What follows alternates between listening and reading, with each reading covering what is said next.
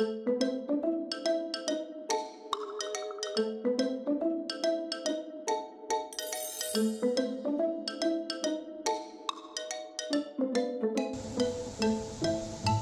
you know what's right over there? A cow killer. Do you want to see one? Well, let's take a look. Are you thinking, wait a minute, that's an ant? Well, you would be correct. Well, kind of. It's called a female eastern red velvet ant.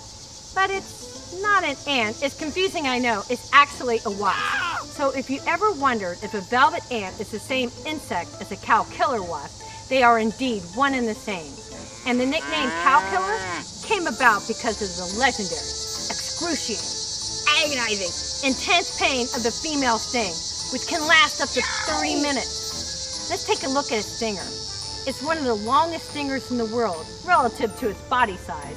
It's half as long as the insect itself.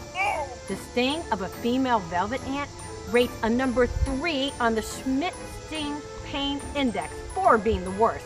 Enough pain to kill a cow, but it doesn't really kill cows, just feels like it could. But don't worry, these wasps are not aggressive and unlikely to sting, of course, unless they feel threatened. Gotcha. Okay, this is a male velvet ant. You may have noticed they look different than the females. They have wings which they can use to escape a predator, which is good because they don't have a stinger. The males are harmless. This is interesting to watch as these females search for tunnels looking for ground nesting wasps or bees. When she finds one, she'll dig down and lay her eggs on the bees and wasp pupa.